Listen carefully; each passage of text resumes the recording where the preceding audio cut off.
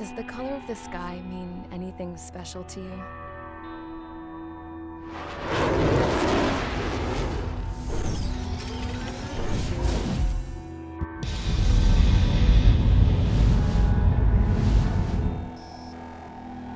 It does to me. A hell of a lot. When I close my eyes, the sky in my dreams is a deep, dark blue.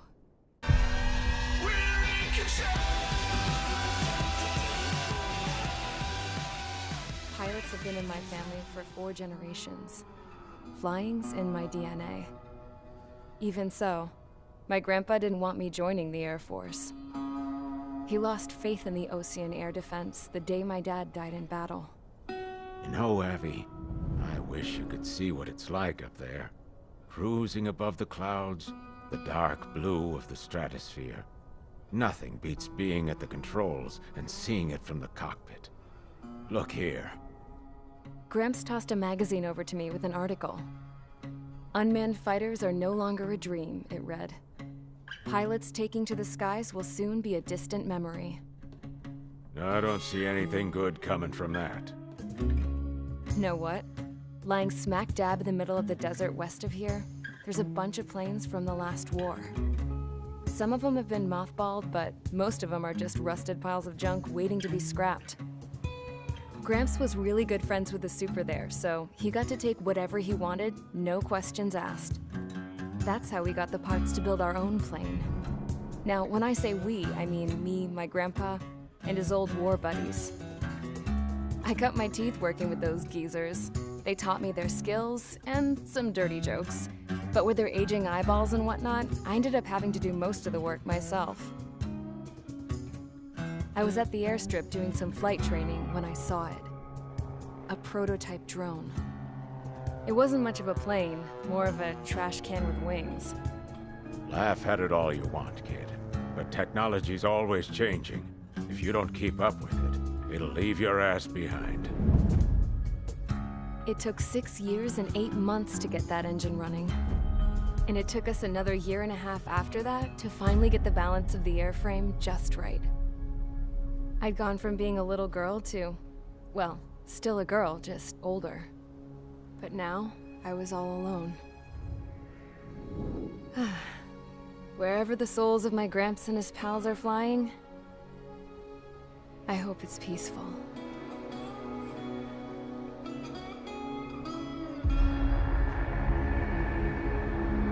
Then, finally, I was ready to break the sound barrier.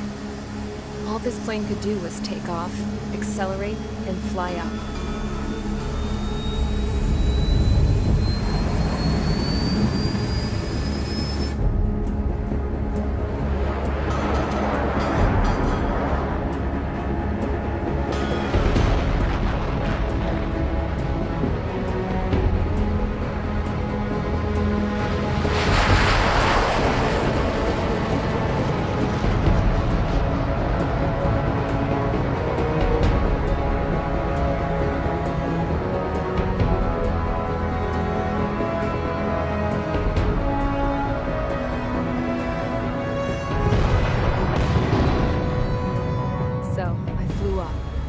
Straight up, through the clouds, higher into the sky.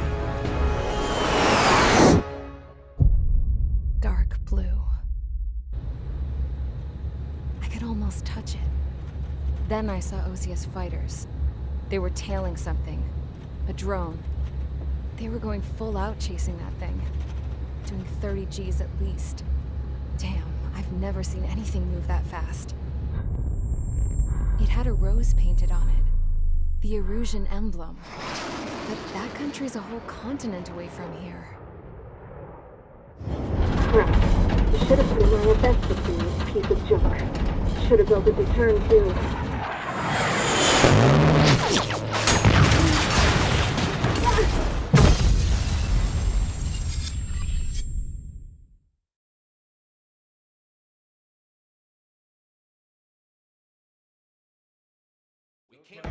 Is everyone here? Settle down. I said settle down. You have all been instrumental in helping to maintain peace in Usea as members of the International Union Peacekeeping Force. Until today. Earlier, our radar site informed us that a group of unidentified aircraft was approaching. Communication systems went down immediately afterwards. We are led to conclude that they have attacked the site. Here's your mission. It's possible that the Usean ceasefire agreement has been broken for the first time in over a decade. As of today, the Fort Grays Air Base Squadron of the IUPF has been put on high alert. All members who have been ordered to sortie, fly there immediately. Find the unidentified craft, then use your weapons to round them up and force them to land. If the hostiles counterattack, then you will... What the hell was that? There's smoke! We're under attack. Numerous unidentified aircraft confirmed overhead. How is that possible? The tank farm to the north has been bombed. Many injured. Scramble! All units, take off and eliminate the unidentified craft attacking the base. This is not a drill.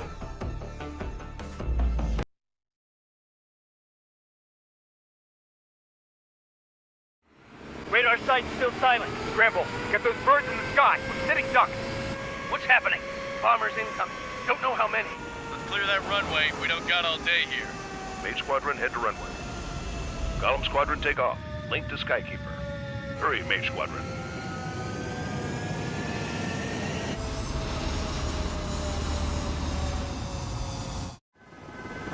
Trigger, your call sign is Mage 2. Verify and read back. Mage 2, clear for takeoff. The situation is tight. It's a hell of a welcoming party, but we have faith in you. Good luck. Control, do me a favor and get that bird in the air ASAP. Hear that? Column Squadron and your wingmen are airborne. Take off and form up with Mage 1. Mage 2 altitude restriction is lifted. Good luck. The carrier. Whoa. Looks like the harbor's taken a lot of damage. Can't have any more casualties. Time to stop the bullshit. Mage 2, form up with Mage 1. All aircraft, let's do this. Golem Squadron, it's go time. Roger that. Going for understood. This is the AWACS Skykeeper. Take down all unidentified bombers. They don't have many escorts. They hit our radars hard in the last attack. Expect the worst and stay sharp. Welcome. Trigger, I'm your little man. Fly with me now. That's what it means to be in an element. Enemy bomber confirmed down. Good job, Mage 2. Not bad, Mage 2. Trigger, switch your radar. See if you can locate the enemy. There it is, sitting there all pretty, just waiting to be taken.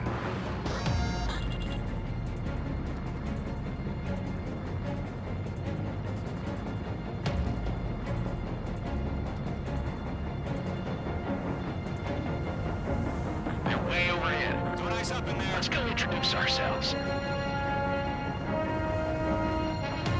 Our fuel storage is intact. It's asking for another round. All escorts form up for another attack. Point is 835. Watch out for the support aircraft.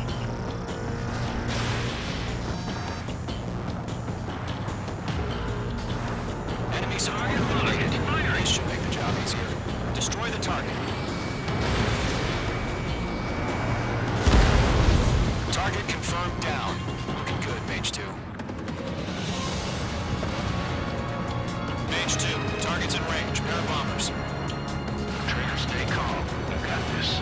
I know the kid's shown some promise, but let's remember, he's still barely gotten his feet wet.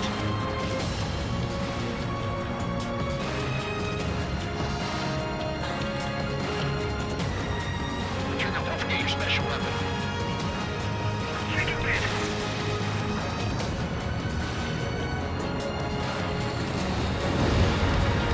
That's it. It's great when it's simple. Enemy bomber down. Nice going, Mage 2. Not too shabby, Mage 2. You still got a long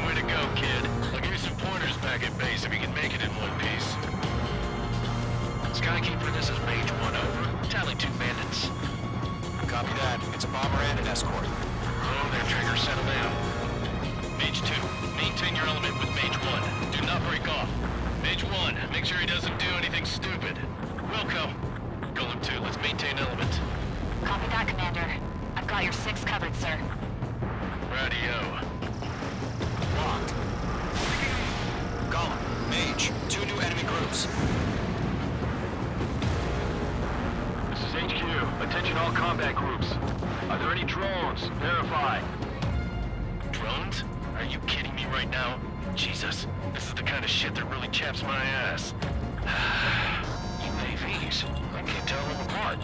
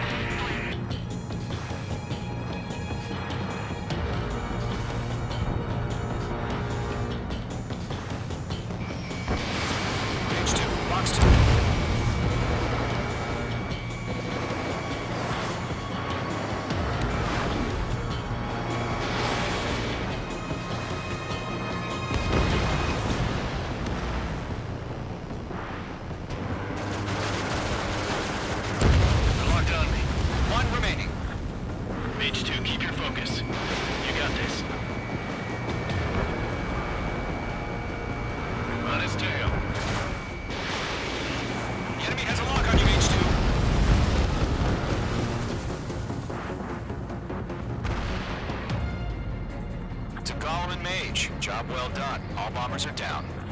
Our radar shows no sign of bandits. You're in the clear. Good going, Mage 2. Flight Commander looks like he's got what it takes. Let's slow down. It's just one sortie. Don't try to be a hero. I want you to make it back in one piece, you hear?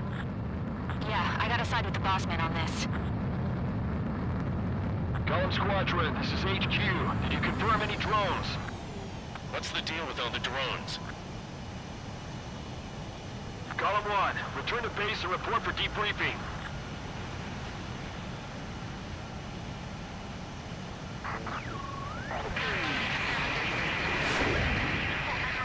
Seawater at Gunther Bay. I am Princess Rosa Cosette Delise of the Kingdom of Erusia. Citizens of Erusia.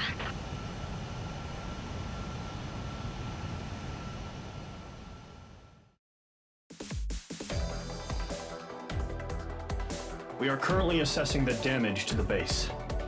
We have confirmed that the aircraft carrier Albatross was sunk. We know the attacking bogies were from Erusia. International Union peacekeeping force bases all over the Yusian continent were attacked in the same way. The damage is severe. Many wars are lost by failing to recover from the opening blows. That means successfully retaliating was very important. You may have turned the tides of battle here. You have our thanks. As of 1 p.m. today, the Kingdom of Erusia has declared war on the Osean Federation. As soon as the news broke out, enemy aircraft began bombing Osean territory, causing widespread destruction.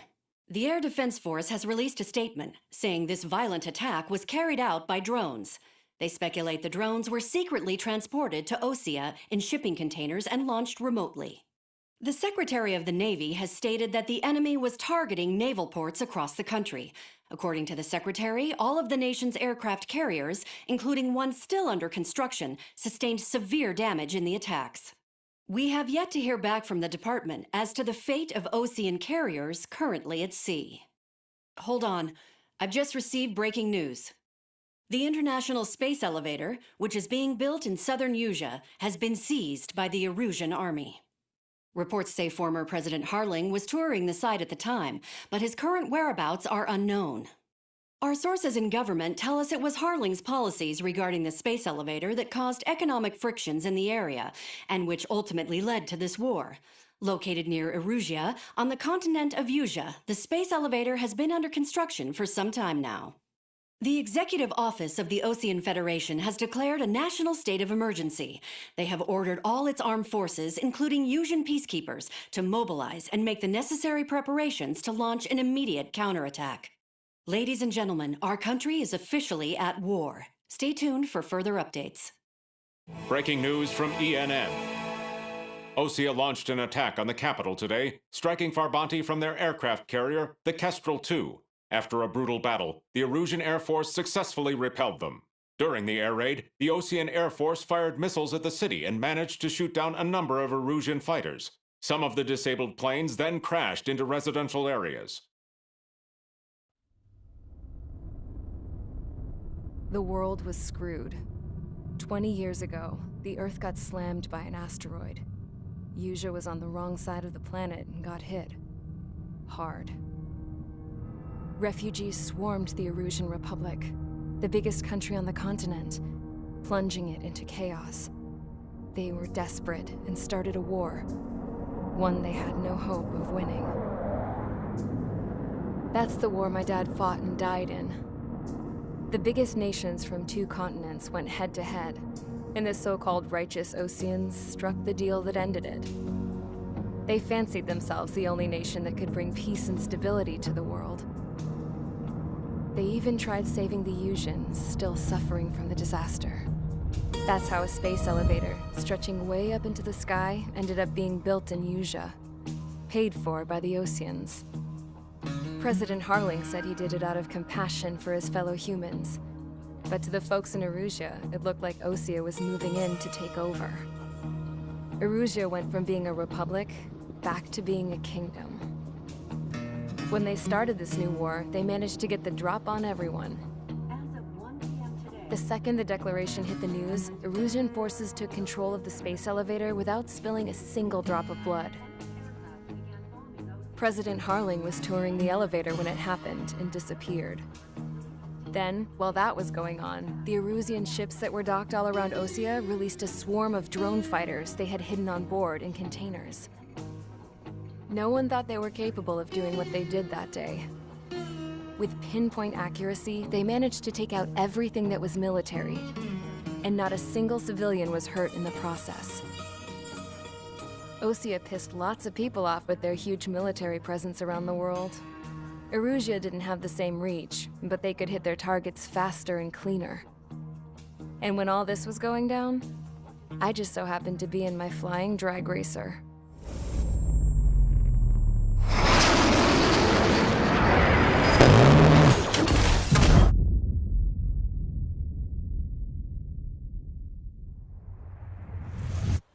In case you were wondering, yeah, I survived. I crashed in a bombed-out Ocean Air Force base, then got arrested for breaking wartime aviation laws or some crap.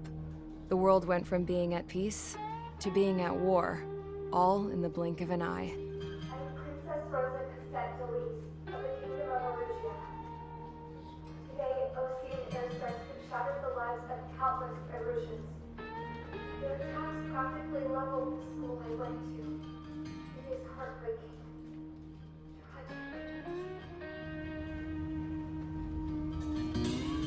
I was tried, found guilty, and stuffed into a cargo ship. For company, I had some court-martialed soldiers. And remember those mothballed planes I told you about before? They were loaded on the ship, too. We headed off down south for several days, and then swung east. That's how I got here. I was thousands of kilometers from Erusia, on the opposite side of the Usian continent. For a port, it was dull as hell. It had 3 rusty patrol boats, and the base? The fences were topped with razor wire, the tower had a searchlight and machine guns, and a truck with a gun turret was parked in front of the gate. Its gun was aimed at the yard. This was a prison. This place looked like a full-on base. But half the tanker trucks were just big balloons, and the runways weren't even paved, just painted on the dirt. The whole place was just one big fat lie. The only reason I was here is because they knew I'd restored a supersonic plane. They wanted me to make something out of the mothballed planes they brought, that they could park on the fake runway. Can you believe that shit? So, I tried to escape. They found out, and set the dogs on me.